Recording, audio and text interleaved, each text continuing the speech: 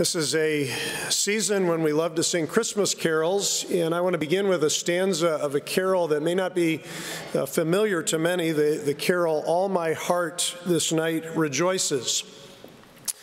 The songwriter Paul Gerhardt uses his poetic license to imagine the Christ child speaking from the manger. Hark! A voice from yonder manger, soft and sweet, doth entreat. I love the premise that even from his first breath, Jesus, born in Bethlehem, had something to say to the world. And so what was his message? In the carol, it goes like this: "Flee from woe and danger, brethren, from all ills that grieve you. You are freed. All you need, I will surely give you." It's a message of safety and comfort and freedom and provision, really all of the things that we've prayed for our graduates. And it's all true, I think, to the overall teaching of Scripture, but I think we can actually be more specific. Have you ever noticed what the Bible explicitly says that Christ proclaimed from the manger where he was born? I refer to Hebrews chapter 10, which declares that when Christ came into the world, he said. Now, what do you suppose it was that Christ said when he came into the world? What's the message from the manger? Actually, it comes from Psalm 40, our last Friday morning psalm of the semester. And according to Hebrews, when Jesus came into the world, he said this: "Sacrifices and offerings you have not desired, but a body you have prepared for me. Then I said, behold, I have come to do your will, O God, as it is written of me in the scroll of the book." That's Hebrews 10, quoting Psalm 40, and it has within it, I think, not just the true meaning of Christmas, but the true meaning of everything. Now, Psalm 40 became a lot more famous in the 1980s as the final track on U2's War album. But long before that psalm ever made it to Dublin, it was famous in Jerusalem. It was one of the songs that people sang as a song of David. It's a song of waiting on God and celebrating his salvation and also crying out to God when your situation seems totally desperate. I think it's interesting to compare the first and the last verses of Psalm 40. It opens, "I waited patiently for the Lord. He inclined to me and heard my cry." Obviously, David had prayed and been delivered, but by the time you get to the end of the psalm, he's back in trouble and he's praying again. "Lord, I'm poor and needy. Do not delay." Oh my God, he's waiting again. And maybe you're like David. You have a problem, you pray about it, eventually God helps you, but almost before you know it, you have another problem. You need as much prayer as ever. And if that's the kind of life you have, in trouble and then in trouble again, Psalm 40 is a great song for you to learn how to sing.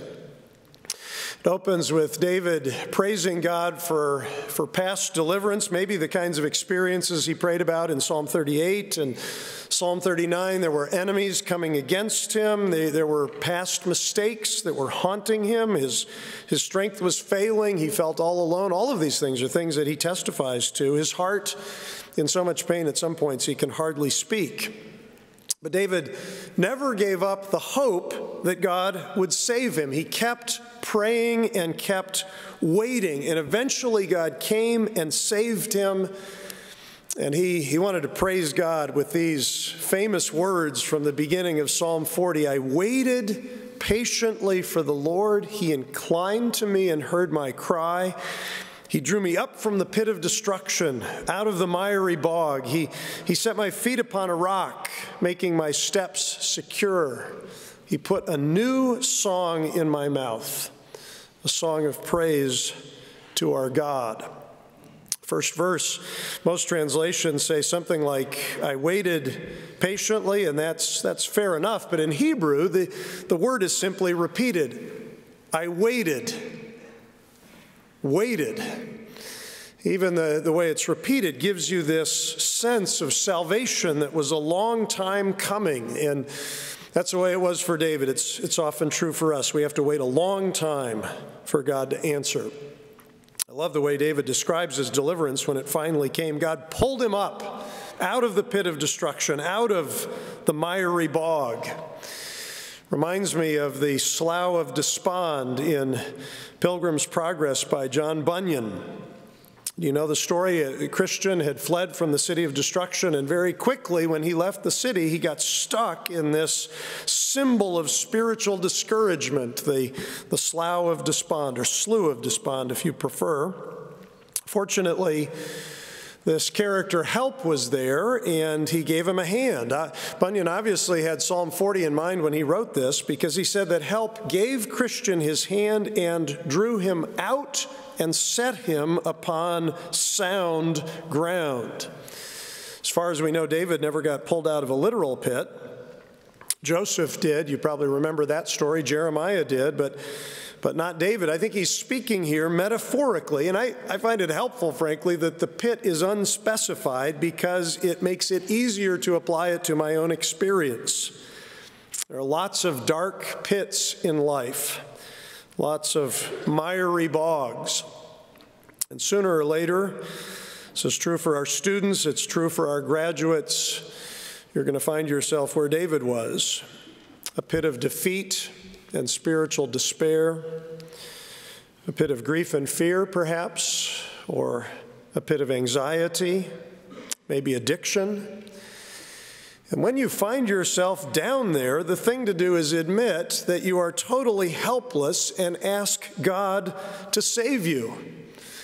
And David would say what the scripture says, God will pull you out. If you're really in need, you should pray. And if you really trust in God, he will deliver you. I love the way David describes this. He said that God inclined to him. You can imagine Almighty God leaning over the edge of the pit, maybe cupping his ear to hear David's prayer. God listened to David. He pulled him out of the mud. He put him onto a solid rock and put a song into David's mouth, a song of salvation, like the song we'll be singing at the end of chapel this morning, the Hallelujah Chorus. When God saves you and delivers you, you want to sing about it out loud so that other people can hear you and maybe trust in God the same way that you do. That was the hope that David had, even in writing this song.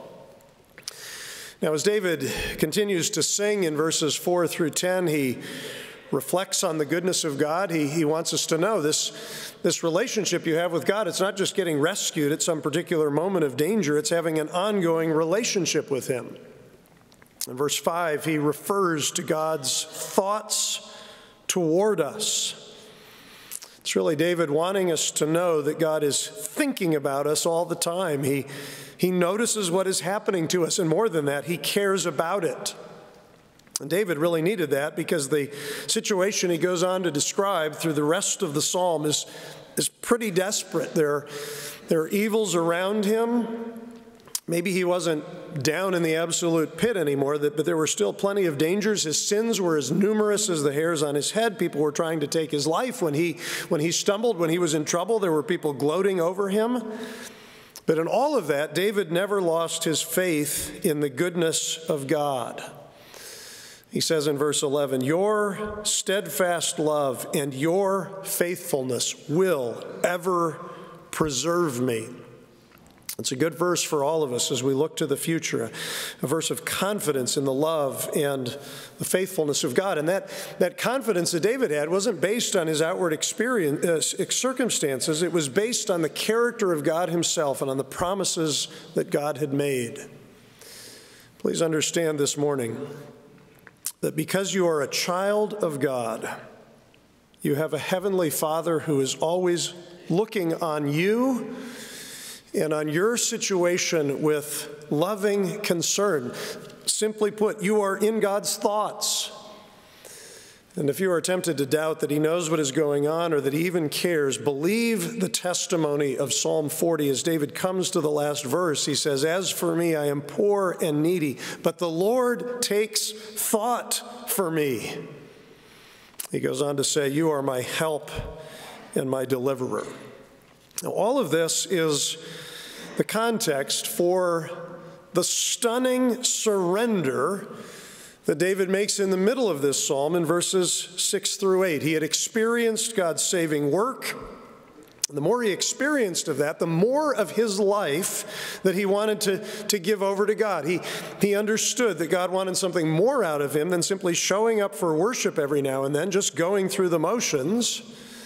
No, he says, in sacrifice and offering, you have not delighted. It's David's way of saying that empty religious ritual is not pleasing to God. So what is pleasing to God? Not sacrifice, but obedience. It's not just part of us that God wants, it's all of us. He demands complete obedience to his word, total surrender to his will. And so David stood before God and he says in this psalm, "Behold, I have come, I delight to do your will, O my God." Now it's an interesting way of talking. Behold, I have come. I mean, who even speaks this way? Try it when you get home to your apartment sometime and see how people react. Behold, I have come. It's the kind of thing really only royalty should say.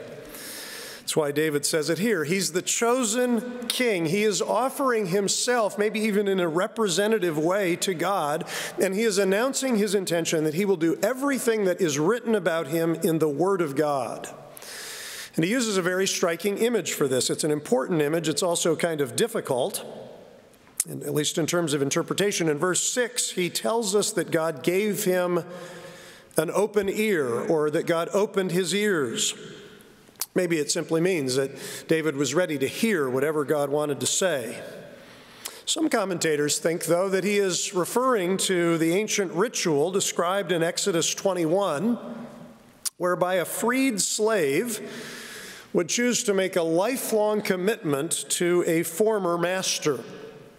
The slave had served 6 years of servitude. He was free to go, but if he really loved his master, he might volunteer to remain in service. And according to custom, his ear would be pierced against the doorpost of his master's house. From that point forward, he would belong to his master. Now, as far as we know, slaves only had one ear pierced, but Psalm 40 uses the plural, ears. So maybe that's over-interpreting the psalm, but I'm not sure how much difference it makes, because whether David's ear was pierced or whether his ears were open, either way, the point is that he listens to his divine master and obeys his mighty word. And according to Hebrews, this is what Jesus was saying from the manger. See the little baby lying there. You are seeing the Son of God utterly surrendered to his Father's will. There's something that he's in effect saying from the manger. He's saying that he is ready to obey every law that God had ever commanded. He would live in perfect love. He's saying that he was ready to do everything prophesied about him, everything that was written in this scroll, the prophecies of the Messiah. He read David's scroll. He could see himself in it. And he is saying that he will do whatever the Father calls him to do, up to and including the cross where he died for our sins. Now, in order to do all of that, the Son of God needed to enter into our humanity. He couldn't live a life of perfect obedience or suffer a death that made complete atonement unless he had a body to do it in. And so, what an amazing detail. When Hebrews quotes David's psalm, it doesn't say, "You have given me an open ear." It says, "A body you have prepared for me." Now here the New Testament is taking prophetic license, as it often does, to help us understand the full meaning of the Old Testament. And just think about it. When a servant stood against a doorpost, he wasn't just offering his master his earlobe. He was really surrendering his entire self for a lifetime of service. And the writer to the Hebrews understood all of that. He took David's ear and he turned it into the Messiah's body so that we would understand the baby in the manger came to give his physical body for the life of the world. This is the coming of the Christ at the first Christmas, the immortal God becoming a mortal man. It's the mystery of the incarnation. And he did it in a body. That's what the incarnation means. A body that from the beginning was vulnerable to all of the sufferings of a fallen world, even unto death. This is what we hear Christ say at Christmas, the message from the manger. If you listen carefully, you can hear what the infant Savior is saying. I will suffer for the kingdom of God. I will offer my body to torture. I will surrender my soul to the anguish of death and give my life blood to save my people from their sins. As it says in the old spiritual, quoting Jesus himself, prepare me one body. I'll go down. I'll go down. Prepare me one body like man. I'll go down and die. And now God is calling us to make a similar surrender, offering our bodies to God in the service of his kingdom. This week I learned of the death of Helen Roseveare, missionary to the Congo, sometimes speaker here in chapel at Wheaton College. She was 91, and for many years she had exercised a faithful ministry of medicine to the people of Congo, a ministry that during a time of civil war included house arrest, physical beatings, and it is sad to say brutal rape. In a strange way, this is the way Dr. Roseveare described it, these sufferings were the answer to her prayers, because when she first committed her life to Christ, she stood up in a church service and said, I'll go anywhere God wants me to, whatever the cost. After that, she had a few second thoughts about it. She went up into the mountains to have a serious talk with her Savior, and here is how she prayed. I wonder, would you have the boldness to pray like this? Okay, God, today I meant it. Go ahead and make me more like Jesus, whatever the cost, but please, when I feel I can't stand it anymore and I cry out, stop, will you ignore my stop? And remember that today I said, go ahead. It was Helen Roseveare's way of taking the body that God had prepared for her and saying, behold, I have come to do your will, O God. Do you think it was worth it? At one point when Dr. Roseveare was terrified and tormented, she felt so alone. She believed God had failed her, but then she sensed his presence and him saying to her, you asked me when you were first converted for this privilege. This is it. These are not your sufferings, they're mine. And all I ask of you is the loan of your body. She was prepared for the service of God, which eventually she came to see as her highest privilege. She was suffering with Christ and for Christ. I have tried to count the cost, she later wrote, but I find it all swallowed up in the privilege. Brothers and sisters, this is our privilege as well, to offer ourselves to the Savior who gave his body for our salvation.